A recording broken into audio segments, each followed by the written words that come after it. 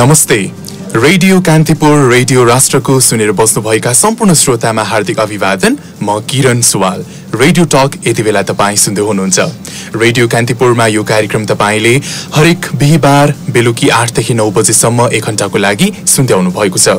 कार्यक्रममा स्पेशली हामीले नेपालको इकोनोमिक कन्डिसनको बारेमा चर्चा गर्ने सिलसिलामा विभिन्न उद्यमीसँग, विभिन्न एन्टरप्रेन्योरसँग अथवा व्यवसायीसँग चर्चा गर्ने सिलसिलामा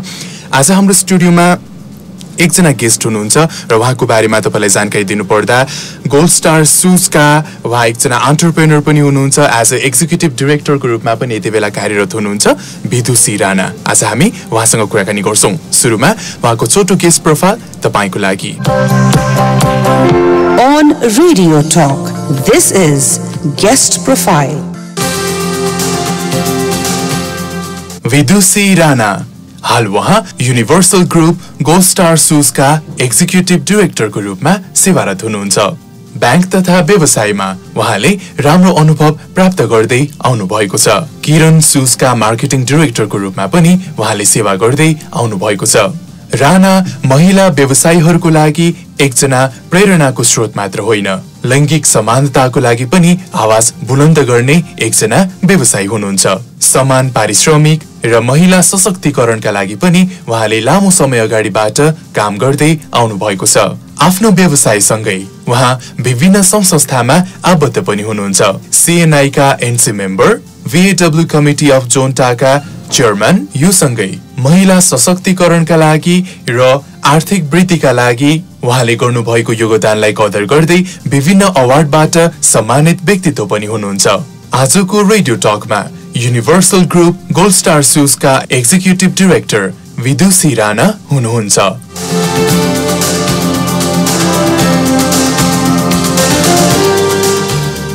वेलकम ब्याक श्रोता। रेडियो कान्तिपुरमा सुन्दै हुनुहुन्छ रेडियो टकमा म किरण सुवाल छु। आजको रेडियो टकमा हाम्रो स्टुडियोमा हुनुहुन्छ गोल्डस्टार सुजका एक्जिक्युटिभ डाइरेक्टर विदुषी राणा म्याम। हजुर, उहाँको छोटो गेस्ट प्रोफाइल पनि तपाईले सुन्नुभयो। अब कार्यक्रममा म उहाँलाई स्वागत गर्दैछु।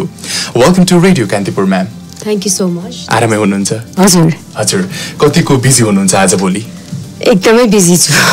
बिजी हुनुहुन्छ है? सो व्यस्तताका बावजुद पनि हामीलाई तपाईले यति समय उपलब्ध गराइदिनु भयो, त्यसको लागि thank you very much. No problem. So दिनचर्या कसरी बित्दैछ? सुरुमा अलिकति आफ्नो डेली लाइफको बारेमा हामीलाई जानकारी दिनुस् न। डेली लाइफको कुरा गर्दाखेरि म बिहान उठ्छु हैन, उठेपछि हप्ताको 3 दिन चाहिँ म योगा गर्छु घरमा, अनि 3 दिन चाहिँ म जिम गर्छु। सो बिहान चाहिँ मेरो व्यायामबाटै सुरु हुन्छ। त्यसपछि अफिसको लागि रेडी भएर अफिस जान्छु। अब अहिलेको बेलामा एकदमै नाजुक छ नि त हाम्रो आर्थिक स्थिति पनि, त्यसले गर्दा धेरै कुरा गाह्रो छ अहिले बिजनेस गर्नुको लागि। त्यसले गर्दाखेरि एकदम फायर फाइटिङ भइरहेको हुन्छ अफिसमा पनि। त्यसले गर्दा दिनभरि नै अफिसमै हुन्छु। त्यसपछि अफिस बाहेक म चाहिँ यो एक्सटर्नल अफेयर्स पनि मैले हेर्ने भएर बाहिर जाने, मन्त्रालयहरूमा जाने, पोलिसीहरू लबिङ गर्ने हुन्छ नि, त्यो सबैमा पनि लागेको छु। त्यसपछि म सीएनआईमा पनि एकदम क्वाइट एक्टिभ एनसी मेम्बर हो। सो सीएनआईमा पनि गइरहेको हुन्छु। त्यसपछि एउटा जोन्टा भन्ने अर्गनाइजेसन छ, त्यसले चाहिँ महिला सशक्तिकरणको काम गर्छ। सो त्यसमा पनि इन्भल्भ छु हैन। त्यसले गर्दा बेलुका 6-7 बजीसम्म कामै हुन्छ। त्यसपछि इभिनिङमा अब कहिले साथीहरूसँग भेटिन्छ, कहिले घरमै बसिन्छ। तर छोराछोरी चाहिँ दुइटै बाहिर पढिरहेको भएर एटलिस्ट छोराछोरीको त्यो प्रेसर चाहिँ छैन भनौँ न। उनीहरूको होमवर्क हेर्ने त्यो चाहिँ छैन, उनीहरू बाहिर पढ्न गइसकेका छन्।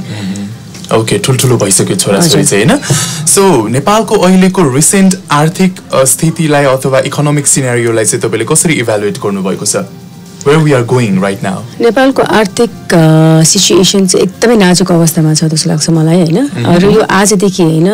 भनौँ न, बिफोर कोभिड र कोभिड पछि त झन् नाजुक, त्यसपछि झन् खराब हुँदै गइरहेको अवस्था छ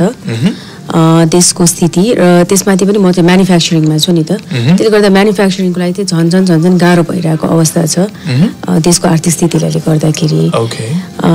त्यसले गर्दाखेरि अब छोटोमा भन्नुपर्दा चाहिँ एकदमै नाजुक छ र यो कतातिर गइरहेछ भन्ने कुरा हामी पनि अन्यलमै छौँ। अहिले आफ्नो सुज इन्डस्ट्रीको अवस्था चाहिँ के पाउनु भएको छ? कज तपाईहरुले हात्ती छाप चप्पल सुरुवात गर्नु भएको, it has been more than 5 decades हैन, 52 वर्ष भइसक्यो र गोल्डस्टार नै अलमोस्ट 40 इयर्स त क्रस भइसक्यो। सो अहिलेको स्थिति चाहिँ तपाईले आफ्नो अर्गनाइजेसनको इन्डस्ट्रीको चाहिँ के पाउनु भएको छ? अब हेर्नुहोस् हामी यो लेगेसी ब्रान्ड हो होइन गोल्डस्टार हात्तीछाप चप्पल भनेको चाहिँ आजभन्दा भन्न 52 वर्ष भइसकेको छ त्यसले गर्दाखेरि हामीले अभियसली हाम्रो बिजनेस साइकलमा धेरै अप्स एन्ड डाउन्सहरू देखेका छौँ होइन भनौँ न माओवादीको द्वन्द्वदेखि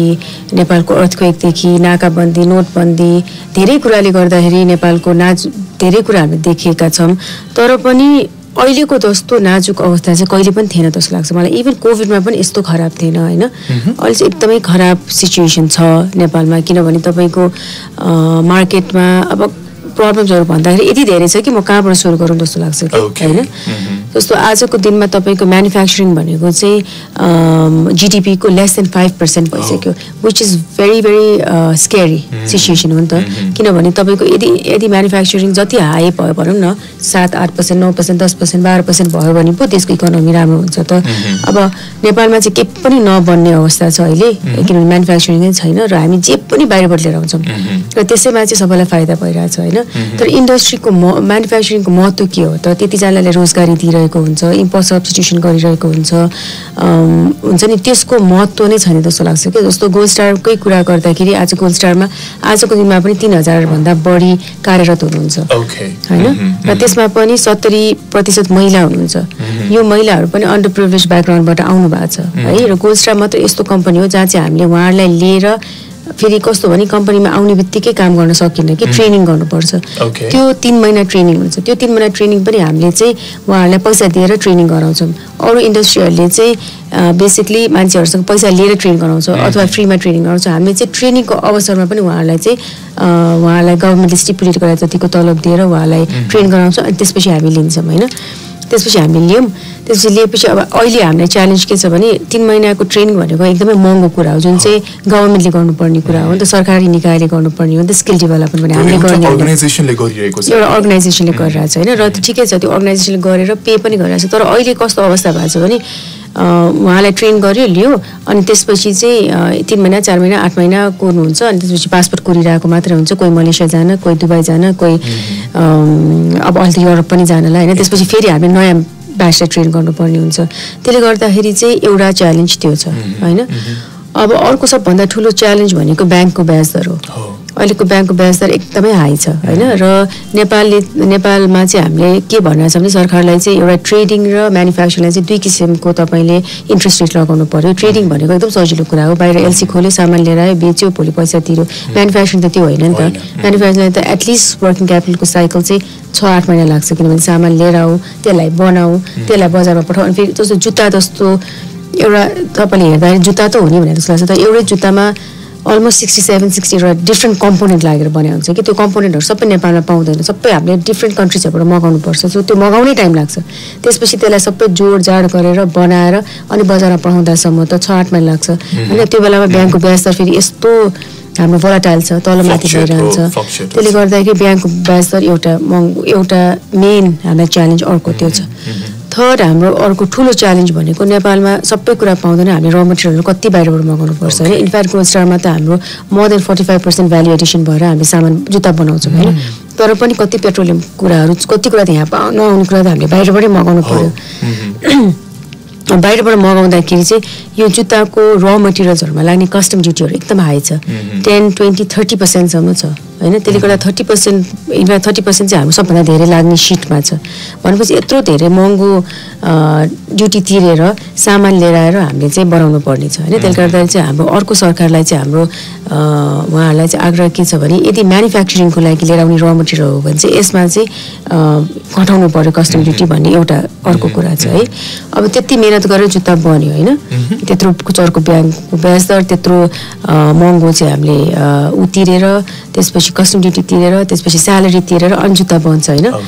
त्यो जुत्ता बनेर जुत्ता त त्यसपछि त नेपाली बजारमा जान्छ नि त तर नेपाली बजारभरि आज तपाईँको सबै चोरी पैठारी भएको जुत्ताहरू छ बजारभरि होइन तपाईँलाई पनि थाहा छ आज कुनै पनि बजार तपाईँ जानुहोस् सबै नक्कली नाइकी एडिडास रिबक अथवा नक्कली नाम भएको चाइनिज जे पाए त्यही नाम भएको जुत्ताहरू छ होइन र यो कसरी आइरहेछ भन्दाखेरि इन्डियाको ओपन बोर्डरबाट चोरी पैठारी भएर आइरहेको छ भनेपछि गोल्डस्टार जस्तो कम्पनी अथवा अरू कम्पनीहरू हामी ट्याक्स तिर्ने भ्याट तिर्ने यत्रोजना 3000 जनालाई रोजगारी दिने यत्रो महिलाहरूलाई रोजगारी दिने ट्रेनिङ गर्ने होइन र देश सेवा गरौँ भनेर देशमै बसेर देशमै जुत्ता बनाऊँ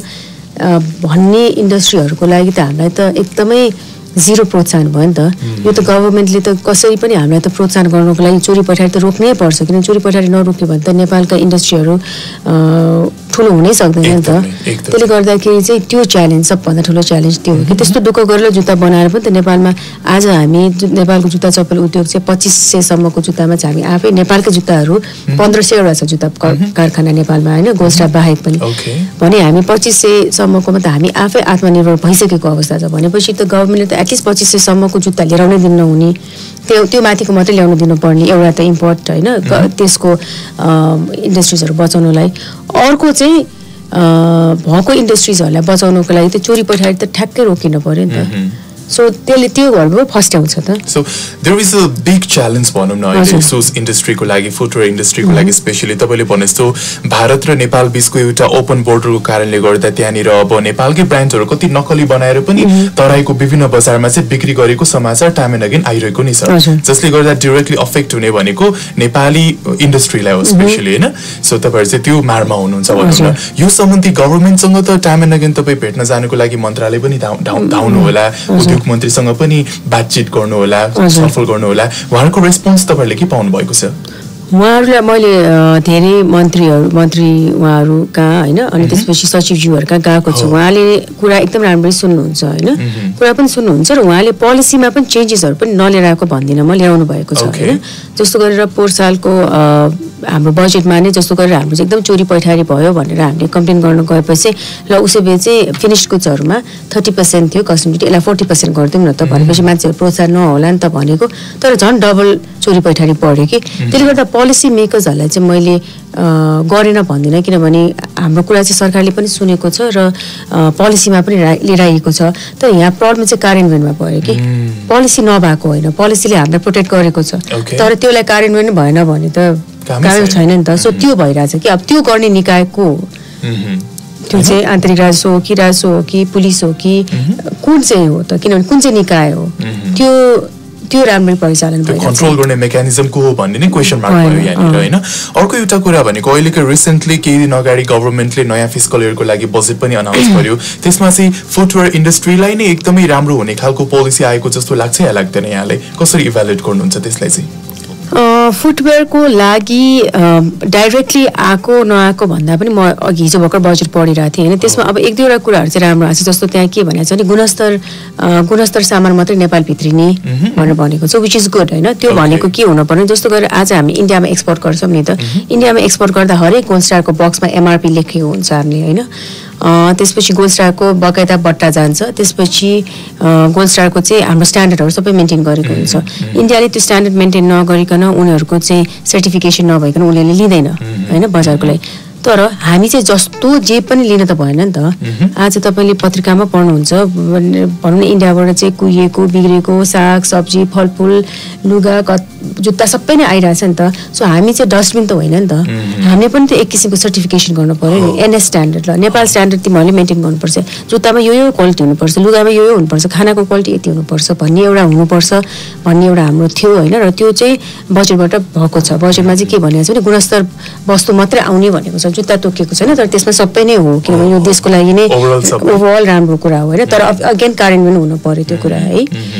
एउटा कुरा अर्को कुरा चाहिँ स्वदेशी वस्तुहरूलाई चाहिँ प्रोत्साहन दिने भनिएको छ होइन जस्तो गरेर स्वदेशी वस्तु चाहिँ 30% महँगो भए तापनि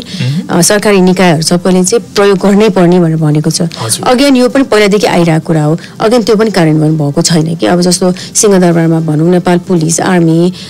नेपाली सबै गभर्मेन्ट स्कुलहरूमा चाहिँ ल नेपाली नै चलाउनु पर्ने मैले गोल्डस्टार भनेको छैन कुनै पनि नेपाली जुत्ता कुनै पनि नेपाली लुगा भनौँ टिस्यु पेपरको बक्स होस् कि कफी होस् कि चिया होस् कि बिस्कुटहरू नेपाली नै चलाउनु पर्यो त्यो भयो भने पो प्रोत्साहन हुन्छ त होइन अब नेपाली क्वालिटी राम्रो छैन भनेर भन्न मिल्दैन नि त आज क्वालिटी नराम्रो होला तर सबैले प्रयोग गरेपछि त भोलि पर्सि त बेटर हुँदै जान्छ नि त सो आई थिङ्क त्यो पनि छ होइन अगेन बजेटमा त्यसलाई कार्यान्वयन हुनु पर्यो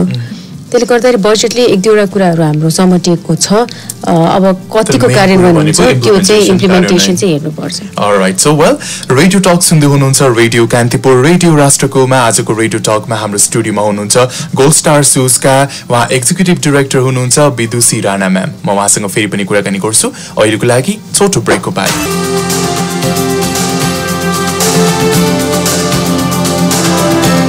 वेलकम ब्याक श्रोता रेडियो कान्तिपुरमा रेडियो टक सुन्दै हुनुहुन्छ म किरण सुवाल छु तपाईलाई साथ दिनको लागि हरेक बिहीबार बेलुकी 8 देखि 9 बजेसम्म 1 घण्टाको लागि यो कार्यक्रम तपाईले सुन्दै आउनु भएको छ विभिन्न उद्यमी व्यवसायी र यो आर्थिक क्षेत्रमा संलग्न विभिन्न व्यक्तित्वहरूको कुराकानी गर्ने सिलसिलामा उहाँहरुसँग विभिन्न छलफल गर्ने सिलसिलामा आज हाम्रो स्टुडियोमा गोल्डस्टार सुजका एक्जिक्युटिभ डाइरेक्टर विदुषी राणा म्याम हुनुहुन्छ विदुषी ma'am welcome back thank you हजुर अब स्टार्टिङमा ओपनिङमा स्पेशली हामीले नेपालमा अहिले करेन्ट मार्केट सिनेरियो कस्तो छ र शूज इन्डस्ट्रीको लागि फुटवेयर इन्डस्ट्रीको लागि अहिलेको इन्भाइरोमेन्ट कस्तो छ भन्ने विषयमा हामीले चर्चा गर्यौं र as we know very well कि अहिले नेपालमा चाहिँ thousands of people and thousands of youth are migrated towards abroad हैन कोही पढ्नको लागि काम गर्नको लागि यस्तो खालको कन्डिसनमा चाहिँ गोल्डस्टार शूजले अथवा तपाईको आफ्नै इन्डस्ट्रीले पनि यहाँनिर स्किल्ड म्यान पावर पनि नपाइरहेको अवस्था पनि होला बाहिरबाट मगाउनु पर्ने सिचुएसन होला यसको बारेमा केही जानकारी दिनुस् न ह्युमन रिसोर्सको ल्याकिङ चाहिँ कतिको फिल गर्नु भएको छ अब human रिसोर्सको lacking is getting bigger by the day भनौँ न हैन किनभने हामी कहाँ त 3000 जना तल वर्कफोर्समा हुनुहुन्छ भने माथि हाम्रो स्टाफहरु 300 जना हुनुहुन्छ है यो वर्षको मात्र मैले कुरा गर्दाखेरि अलमोस्ट 9-10 वटा सीएले छोडेर गइसक्नु भयो कोही क्यानाडा कोही युएस कोही युके हैन तीनटा सेल्स गाइहरु छोडिसक्यो कति जना मार्केटिङ सेल्सको मान्छेहरु छोडिसक्नु भएको छ अकाउन्टको मान्छेहरु छोडिसक्नु भएको छ हैन किनभने दे अल गोइङ अब्रोड किनभने पढेको मान्छेहरुलाई पनि जब छ बाहिर क्यानाडामा पायो भन्नुहुन्छ युकेमा पायो भन्नुहुन्छ युएसमा भन्नुहुन्छ युरोप जानुहुन्छ हैन र तल हाम्रो के रे वर्कर्सहरुमा पनि उहाँहरु खाली भिजा कुरेर बसेको अवस्था छ सबैजनालाई चाहिँ दुबई अथवा मलेसिया अथवा कटार जाने उहाँहरुको इच्छा छ हैन त्यसले गर्दाखेरि एकदमै गाह्रो छ ट्रेनमा म्यान पावर पाउनको लागि अब यो नेपालको हाम्रो मात्र कम्पनीको मात्र हैन कि तपाईले अघि भनिहाल्नु भयो हैन मैले अघि भर्खर त्यो पढ्दाखेरि अलमोस्ट 3000 युथ चाहिँ नेपाल एयरपोर्टबाट एभ्री डे गइरहनु भएको छ हैन भनेको यो भनेको त्यो मास एक्सोडस भयो यो त नेपालको लागि त एकदमै खराब भयो नि त म हिजो एउटा अस्ति शनिबारको दिनमा एउटा युथ प्रोग्राममा कुरा गर्न गएको थिएँ कि त्यहाँ 1500 जना युवाहरु हुनुहुन्थ्यो अनि त्यहाँ एउटा रक ब्यान्डले चाहिँ त्यो रातो र चन्द्र सूर्य भन्ने गीत छ नि त्यो बजाउनु भयो कि त्यो बजाउँदाखेरिको त्यो हलको भाइब गुजबम्समा त यस्तो गुजबम आके हैन साच्चीकै सबैजना त्यो मोबाइल फोन लिएर बत्ती यस्तो यस्तो गरेर हैन म त आँखाभरि आँसु नै म एनीसँग थिएँ अनि हामी दुईजना अझ हामी दुईजना एकदमै भावुक भयौँ हैन भन्दाखेरि त नेपाललाई त कस्तो माया गर्दो रहेछ नि त हैन आफ्नो आमालाई त छोडेर जान कोही पनि खोज्दैन नि तर यो देशको परिस्थिति यस्तो परेको छ कि कसैलाई पनि यहाँ केही अपर्च्युनिटी नै छैन त्यसले गर्दा हामी यहाँ बसेर के गर्ने अलमोस्ट मान्छेहरु बाध्य भएर जान खोजिरहेछ एकदमै बाध्य हो किनभने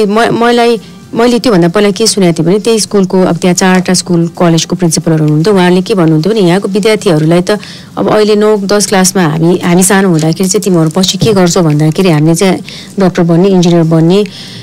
हैन के गर्ने भन्थ्यौं भने अहिलेको बच्चाहरुले चाहिँ ठुलो भएपछि के गर्ने भन्ने बित्तिकै युके जाने युएस जाने अस्ट्रेलिया जाने भन्ने हुन्छ भनेको मलाई एकदम मन दुख्या थियो कि तर त्यो कुरा जब मैले त्यो हलमा चाहिँ जब त्यो रातो र चन्द्र सूर्य भनेको हाम्रो राष्ट्रिय गाना गाउँदाखेरिको त्यो युथहरुको त्यो एनर्जी दिँदाखेरि मलाई अहिले पनि मन हुन्छ हैन भनेपछि नेपाल भनेको चाहिँ हामी सबै हामी त नेशनलिस्ट हो नि त हामी नेपाली भने त हामी फेरि एकदम सोझा छौं नि त र हामीलाई आफ्नो देश भनेको वी आर अल लाइक एकदम नेशनलिस्ट जस्तो लाग्छ तपाई म हैन हामीलाई नेपाल भनेपछि हामी मार्न काट्न जे पनि सक्छौं नि त हामी त्यस्तो किसिमको तर त्यस्तो देशको जनताहरु पनि आज चाहिँ यस्तो भएर चाहिँ आखिर यो देश छोडेर भनौं न भोलि 48 डिग्रीको त्यो दुबईमा 52 डिग्रीको घाममा बाहिर काम गर्न पनि रेडी छ भनेको त त्यो त देशले अवसर नदिएर हो नि त यदि भोलि तपाईको यत्रो सानो देश त छ हाम्रो यस्तो राम्रो यस्तो सानो देश छ हैन भोलि यो देश बनाउनलाई त केही पनि लाग्दैन एउटा राम्रो नेतृत्व मात्र भयो भने यो देश बन्यो भने तपाईको सबै बाहिरका मान्छेहरु फर्केर आउँदैनन् त आउँछन् नि तपाईले यो कुराकानी गरिरहँदा हिजो अस्ति भर्खरै मैले सोशल मिडियामा एउटा पोस्ट देखे कि उहाँले केहीसँग पनि कम्पेयर गर्नु भएन हामी र हाम्रो छिमेकी मुलुक चीनसँग कम्पेयर गर्नुभयो त्यो पनि तिब्बतसँग मात्र हैन त्यतिबेला तातोपानी नाका त हामी पुगिरहन्छौं पहिला खासा नाका त कति धेरै घुमेका पनि थियौं त्यहाँनिर खासा नाका पछाडी चीनको भाग कति डेभलप भएको जियोग्राफिक कन्डिसन नेपालको पनि त्यही हो नेपालको सिचुएसन कस्तो ड्रेडफुल रे कि सिन्धुपाल्चोकको हैन 72 सालको भूकम्प पछाडी चीनको तिब्बतले त्यति धेरै विकासका मुख फेर्यो भने पछाडि नेपालको भौगोलिक स्थिति पनि त सेम हो नि, त्यही पहाड हो, त्यही रुख हो, त्यही जमिन हो, त्यही चट्टान हो, नेपालमा चाहिँ किन विकास भएन रे कि 72 सालको विनाशकारी भूकम्पपछि पनि झन्झन ड्रेडफुल हुँदै गएको छ त्यो ठाउँ भन्ने खालको पोस्ट एकजनाले गर्दै हुनुहुन्थ्यो, मलाई पनि धेरै मन छोयो। हजुर हो, रियालिटी यही रहेछ, रियालिटी यही हो। अनि त्यही भने एकदमै स्याड सिचुएसन छ कि त्यो सतीले सरापेको देश हो भन्छ नि, अब चाहिँ हो कि जस्तो पनि लाग्न थाल्यो साँच्चीकै, केही पनि कस्तो नभइरहेको त। यस्तो राम्रो देश, यस्तो राम्रो रुख, यस्तो राम्रो पात, यस्तो राम्रो भनौँ न तपाईँको यहाँको जस्तो हेभेन त कहीँ पनि छैन नि। त्यही इन्डियामा भन्नुहोस् न, दिल्लीमा गयो भने त्यहाँ सास फेर्न सकिँदैन। नेपालको वेदर हेर्नुहोस्, गर्मी भयो भने बेलुका पानी पर्छ होइन, आनन्दको देश छ, यस्तो राम्रो देश छ, यस्तो राम्रो मान्छेहरू छन् होइन। तर यो सबै कुरा हुँदै पनि यस्तो रेजिलियन्ट छ नेपालीहरू, कम्प्लेनै गर्दैनौँ हामी। जस्तो आज देशको स्थिति यस्तो छ त्यही पनि हामीलाई ठिकै छ नि त, भोलि बेटर होला नि भन्दै सोच्छौँ, एकदम खुसी छौँ होइन, हाँसिरहन्छौँ। त्यसले गर्दाखेरि त्यो सबै हुँदाखेरि पनि देश किन प्रगति गर्न नसकेको त? So we will be talking about the reasons behind that as well. एक किसिमपछि हामी कुराकानी गरौँला। अहिलेको लागि फेरि पनि हामी छोटो ब्रेक लिन्छौँ। रेडियो टकमा सुन्दै गर्नुहोला रेडियो कान्तिपुर, रेडियो राष्ट्रको। Welcome back one more time. Radio कान्तिपुरमा सुन्दै हुनुहुन्छ रेडियो टकमा म किरण सुवाल छु। आजको रेडियो टकमा हाम्रो स्टुडियोमा हुनुहुन्छ गोल्डस्टार सुजका एक्जिक्युटिभ डाइरेक्टर विदुषी राणा म्याम। विदुषी म्याम, वेलकम ब्याक। नमस्ते। हजुर, कति धेरै कुराकानी गरिरहेका छौँ र करेन्टली कन्ट्रीको सिचुएसनलाई लिएर हामी कुराकानी गरिरहेका छौँ र नेपाल भन्ने हाम्रो सुन्दर देश यो भोग्न किन बाध्य भयो त भन्ने विषयमा होइन। तपाईँलाई के लाग्छ, किन यति साह्रो यो खालको सिचुएसन हामीले फेस गर्नु परिरहेको छ अहिले चाहिँ? What might be the reasons? Many reasons होइन। एउटा त अफकोर्स अनस्टेबिलिटी नै हो, किनभने नेपालमा केही अपर्च्युनिटी छैन भन्ने जस्तो देखिन्छ है। तर अब इन अ वे भनौँ न, भन्दाखेरि कस्तो भने एउटा कुरा तपाईँले ठ्याक्क मलाई प्रश्न सोध्दा एउटा स्मरण भयो कि मलाई, जस्तो गरेर हामीलाई माओवादीको द्वन्द्व भएको थियो नि 10 वर्ष, त्यो बेलामा गोल्डस्टारलाई एकदमै गाह्रो पाएको थियो। हामीलाई फ्याक्ट्री नै बन्द गर्नुपर्ने अवस्था पुगिसकेको थियो होइन, किनभने सरकारी निकायहरूबाट पनि हामीलाई चाहिँ गोल्डस्टार बेच्न पाउँदैन, तिमीहरूले काठमाडौँ बाहिर चाहिँ बेच्न पाउँदैन भने जस्तो अवस्था थियो। एकदमै गाह्रो थियो त्यो बेलामा, झन् 4500 जना हामीका कार्यरत हुनुहुन्थ्यो होइन, गाह्रो थियो, धेरै तलमाथि भयो होइन। त्यो बेलामा म र मेरो श्रीमान पनि, हामी पनि एकदम यङ कपल थियौँ। म आई वाज जस्ट 18, ऊ 24 थियो होइन। माओवादीको द्वन्द्वको बेलामा त एकदम अन्धकारै थियो नि त होइन। अब यतापट्टि माओवादीहरू आफ्नो अस्तित्वको लागि उहाँहरू लडाउनु भएको थियो भने यहाँ गभर्मेन्ट निकायहरू आफ्नो अस्तित्वको लागि लडाउनु भएको थियो। अनि चेपमा पर्ने त हामी जस्तो साधारण जनताहरू होइन। त्यसले गर्दाखेरि त्यो अवस्थामा हामीलाई धेरैजना हाम्रो नातेदारहरूले चाहिँ तिमीहरू देश छोडेर जाऊ, यहाँ नबस्छ, तिमीहरू युके जाऊ, युएस जाऊ, स्विजरल्यान्ड जाऊ, त्यहाँ काम गर भनेर भन्नेहरू थुप्रै थिए कि। त्यो बेलामा त्यस्तो सिचुएसन थियो होइन। तर मेरो ससुरा नूर प्रताप राणा होइन, उहाँ चाहिँ एकदमै देशप्रेमी। उहाँले चाहिँ हामीलाई के भन्नुभएको थियो भने त्यो बेलामा लाचीहरू मात्रै पो भएको छ नि त यो देशबाट होइन। हामी त तिमीहरू त यो देशमा जन्मेको हो, यो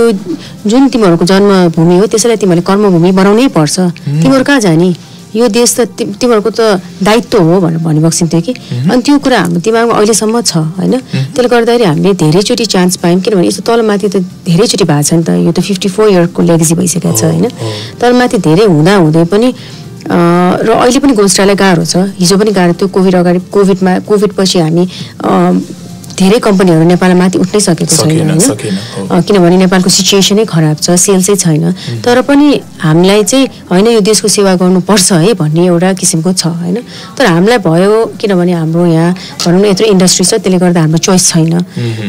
भन्न पनि एक किसिमले सकिन्छ। तर चोइस नभए त होइन नि त, हामीले पनि भोलि ल यो सबै बेचबिखन गरौँ, हामी पनि विदेशमा गएर मजासँग बसौँ भन्न सकिन्छ नि त। तर पनि होइन, हामी गयौँ भने चाहिँ हाम्रो 3000 जना जो कार्यरत हुनुहुन्छ उहाँहरू कहाँ जाने त? डाइरेक्टली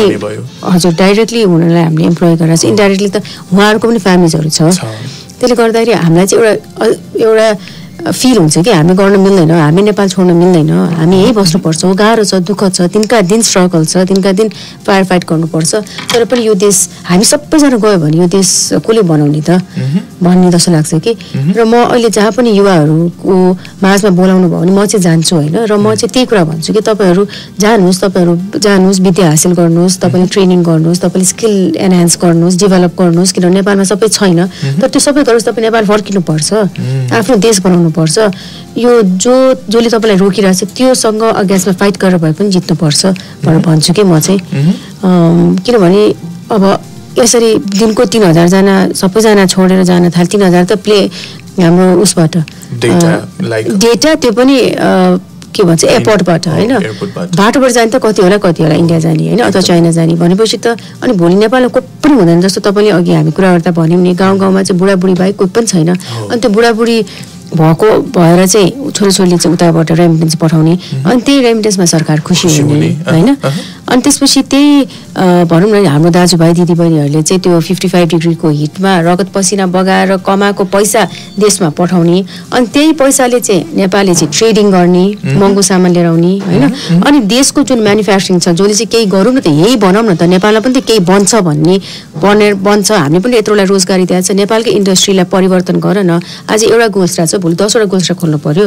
आज एउटा वाइवाई छ आज भोलि 10 वटा वाइवाई फ्याक्ट्री खोल्नु पर्यो त्यो किसिमको सोच किन नआएको त त्यो भयो भने त सबैजना छोडेर जानु पर्दैन नि त यही बस्छ नि त यही राम्रो अपर्च्युनिटी भयो यही हामीले राम्रो स्यालेरी तिर्न सक्यौँ हाम्रो यही सेल्स राम्रो भयो भने त यहीको बेटर सिचुएसन हुन्छ भनेर किन नसोचेको खाली रेमिटेन्समा मात्र भर पर्ने र त्यो पैसाले चाहिँ ट्रेडिङमा मात्र भर पर्ने देश हामी जबसम्म त्यसबाट हामी उम्किन सक्दैनौँ तबसम्म यो देशको विकास हुन्छ जस्तो लाग्दैन मलाई ओके धेरैजना नयाँ स्टार्टरले एउटा कम्प्लेन पनि गर्नुहुन्छ उहाँले केही नयाँ गर्न खोज्नुहुन्छ लाइक सोस इन्डस्ट्रीमा हात हाल्न खोज्नुहुन्छ अथवा अन्य इन्डस्ट्री म्यानुफ्याक्चरिङ इन्डस्ट्री होस् अथवा ट्रेडिङ होस् केही गर्न चाहनेलाई पनि यहाँनिर ब्युरोक्रेटिक हर्डल्सले पोलिटिकल इन्स्टेबिलिटीले गर्नै दिइरहेको छैन इन्भाइरोमेन्टै छैन भन्ने खालको सिचुएसन पनि अहिले धेरैजनाको मुखबाट म सुन्छु कि what do you want to say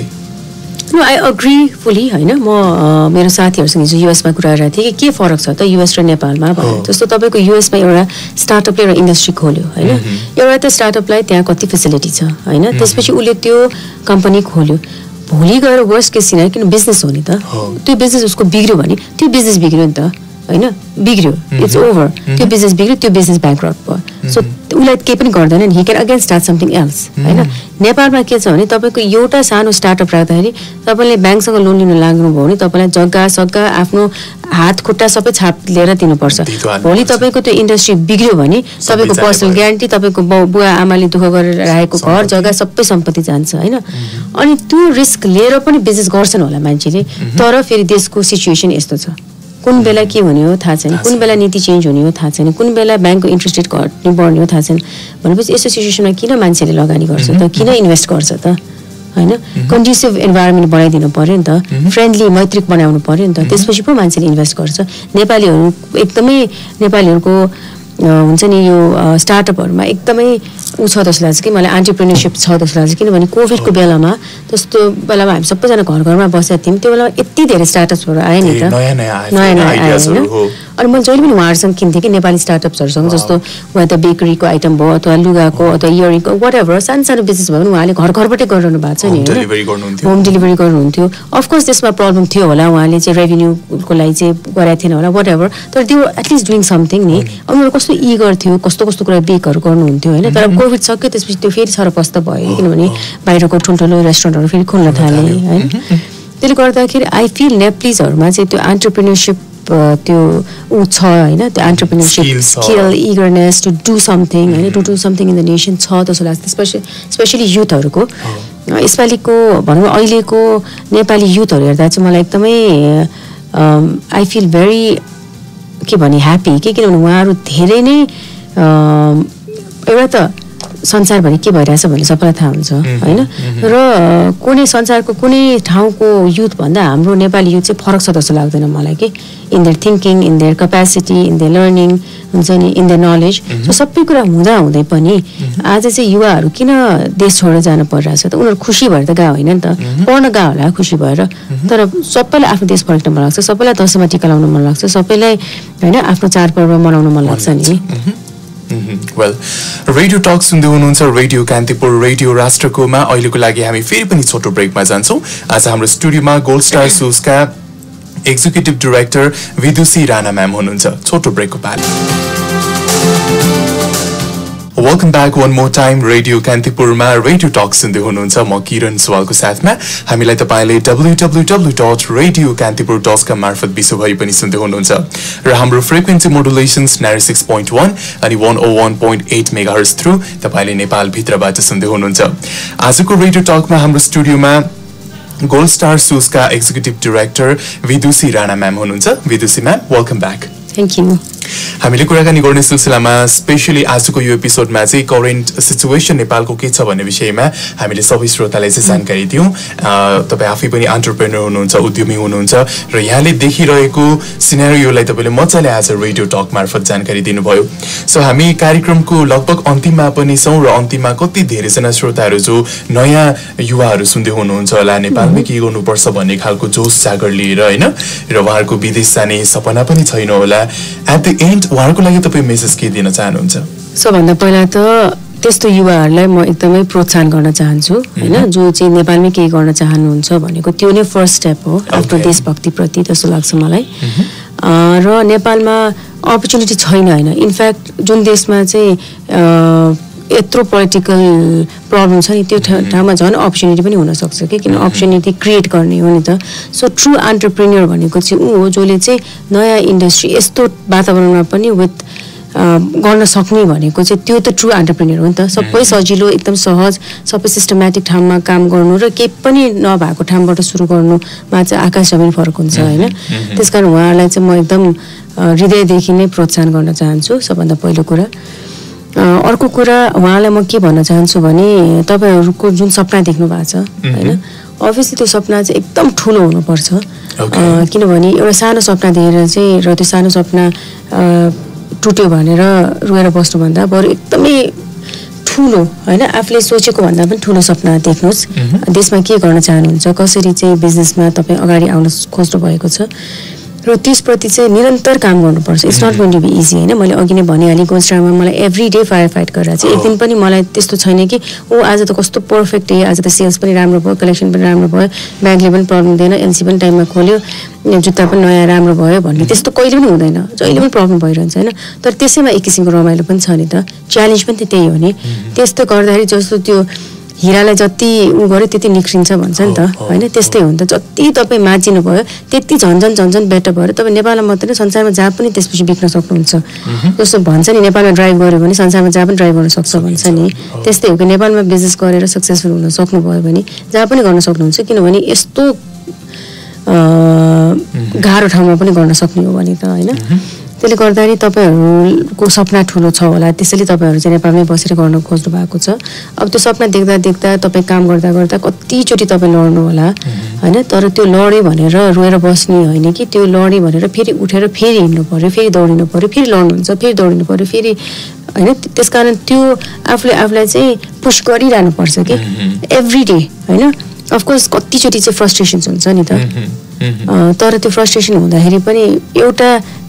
main goal आफ्नो के छ, पेसन के छ, where do you want to reach होइन। अलवेज म चाहिँ जहिले पनि आफूलाई एउटा 5 वर्षको आफूलाई उ गर्छु कि 5 years पछि चाहिँ where do I want to reach, 2 years पछि where do I want to reach, 10 years पछि where do I want to reach. मैले भनौँ न 2 years मा आई वान्ट टु रिच यति भनेर भन्दाखेरि मैले 100 मा रिच गर्छु भनेको छ भने म 80 मा पुगे पनि त म एटलिस्ट 80 त पुगेँ नि, तर मैले पहिले 50 मा मात्रै रिच गर्छु भने त म त 30 मा पुग्छु नि त। त्यसले गर्दा आफूलाई कहिले पनि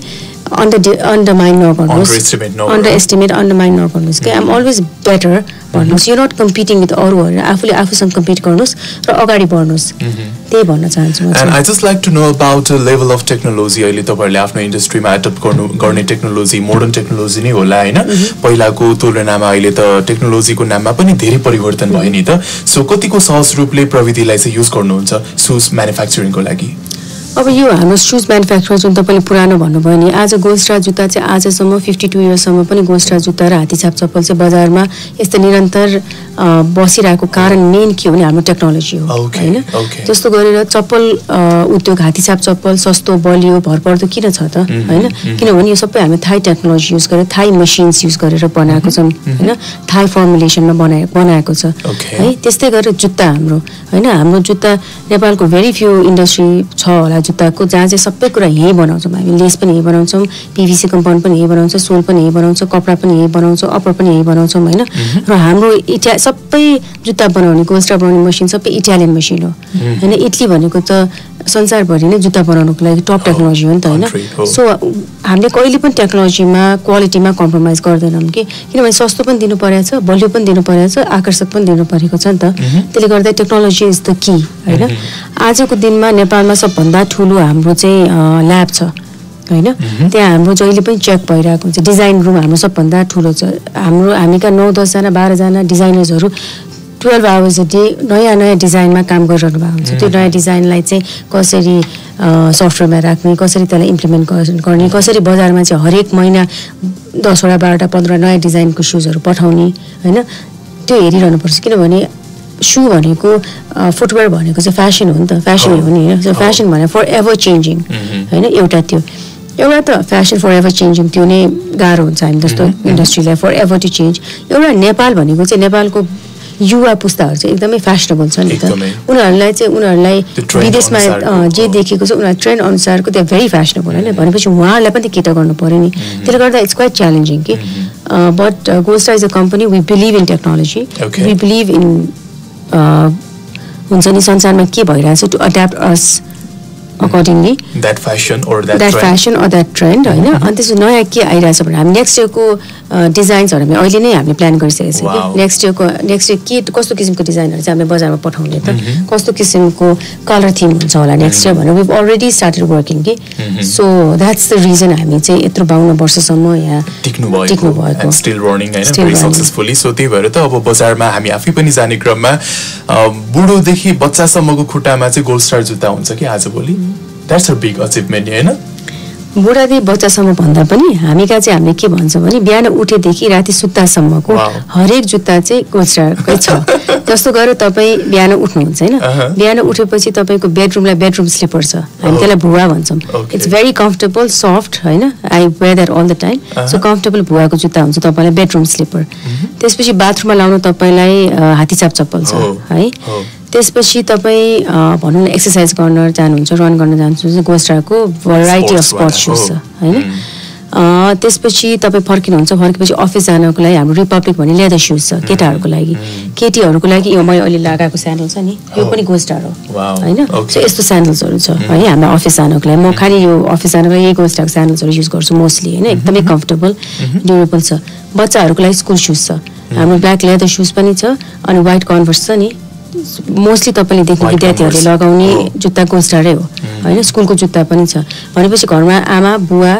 बाजे बजे बच्चाहरू सबैजनालाई हाम्रो जुत्ता छ त्यसपछि उहाँहरू बच्चाहरू स्कुल जानुहुन्छ बाउ आमा अफिस जान्छन् बाजे बजे घरमा वक जानु होला के गर्नु होला उहाँहरू सबैलाई गोल्डस्टार छ उहाँहरू फर्केपछि फेरि लगाउने हाम्रै जुत्ताहरू छ कि त्यसले गर्दा हामी चाहिँ बुढादेखि बच्चा होइन कि बिहानदेखि उठेदेखि सुत्तासम्म चाहिँ गोल्डस्टारको पुरा रेन्जै छ कि हामी कहाँ very nice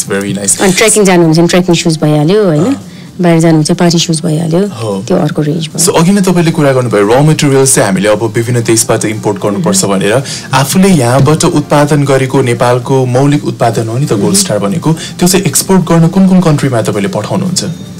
अब हेर्नुहोस् हाम्रो नेपाललाई माया गर्ने होइन नेपाली डायस्पोरा स्ट्रङ भएको ठाउँहरूमा छ होइन जस्तो मलेसिया भयो कटार भयो बाहरेन भयो अस्ट्रेलिया भयो होइन अनि त्यसपछि सानो उसमा कसैले मोरोक्को लगिरहेको हुन्छ कसैले युएस लगिरहेको हुन्छ त्यसरी चाहिँ गइरहेकै छ तर हाम्रो जुन चाहना मेरो चाहना छ नि पर्सनली